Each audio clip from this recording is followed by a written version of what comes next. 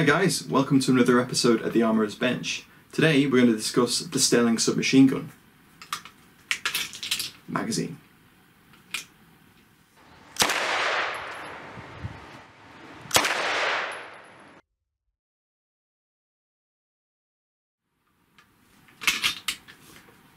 The Sterling magazine was designed by George Patchett and is arguably one of the finest submachine gun magazines ever designed. So, without further ado, let's take a closer look at the Sterling magazine. In May 1946, George Patchett patented a new curved magazine, which would become one of the Sterling's most recognisable features. George Patchett's machine carbine, that came to be known as the Sterling, had been initially designed to use the standard STEN magazine.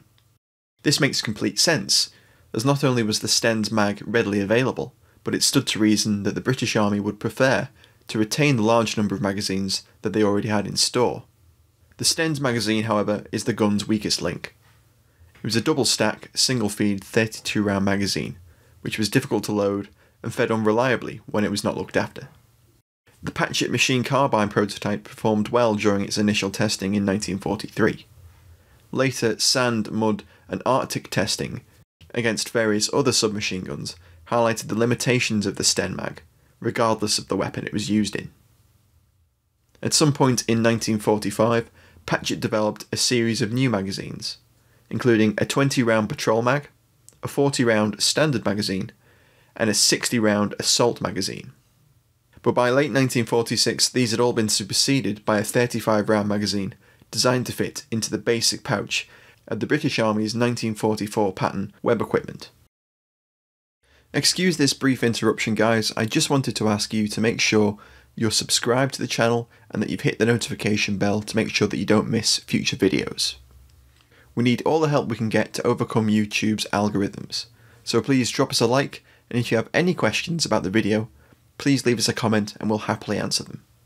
This all helps new people discover our videos. Similarly, as I always say, please share the videos with friends. Tab owes many of our viewers to those who share the videos on social media, in forums, and with anyone who might be interested. Tab is an entirely viewer-supported project, so if you'd like to support the channel further, check out the links in the description box below. And don't forget to follow us over on our Instagram, Facebook, and Twitter accounts. Right, back to our regularly scheduled programming. Patchett addressed the STEN magazine's shortcomings by designing his own magazine, with a curve which allowed the slightly tapered 9x19mm rounds to feed more reliably.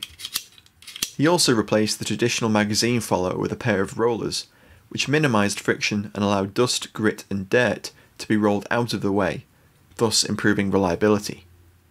Patchett's magazine was designed so they could be economically stamped from sheet metal and folded and spot welded together into shape.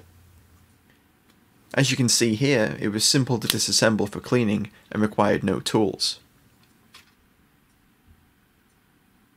By 1951, the magazine had been largely perfected, but a trials report suggested that the magazine's feed lips needed to be reinforced. Despite this, the Sterling was said to be better than all other weapons tested. We'll cover the Sterling's development, testing and adoption in a future video, but the L2A1 Sterling was eventually adopted in the summer of 1954. In 1952, Patchett added a pair of strengthening ribs to the inside of the magazine, which also further reduced friction on the rollers. He also replaced the oval follower spring with a more efficient circular one, with the strengthening ribs acting to hold it in place. The final production magazines held 34 rounds and were substantially easier to load than the previous STEN mags. The L2A1 or Mark II, introduced in 1954, was the first Patchett machine carbine, soon to be known as the Sterling submachine gun, to incorporate the angled magazine housing, which improved feeding reliability from the Patchett's patented curved double-stack, double-feed magazine. The Sterling's magazine housing was angled forward slightly at an 82-degree angle. The magazines used by the British military differed from Patchett's original design.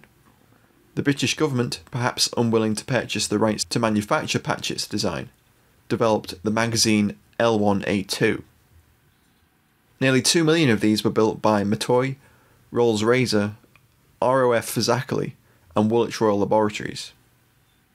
The L1A2 was slightly simpler to manufacture, but retained Patchett's roller follower, while the magazine body was made from 2 rather than 4 pieces of stamped steel, which were electrically welded together.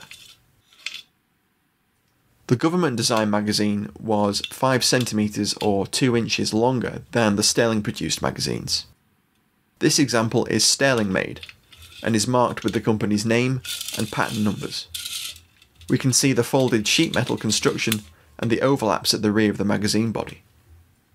Both the commercial and government-made magazines performed well, requiring relatively little maintenance. With this inert round, we can see how the cartridges would have sat on the rollers. As a side note, when Canada adopted the C1, a modified version of the Sterling, they dispensed with Patchett's roller system and designed their own magazine, which held 30 rather than 34 rounds. Despite internal differences, the C1's magazine can be used in all Sterling pattern guns.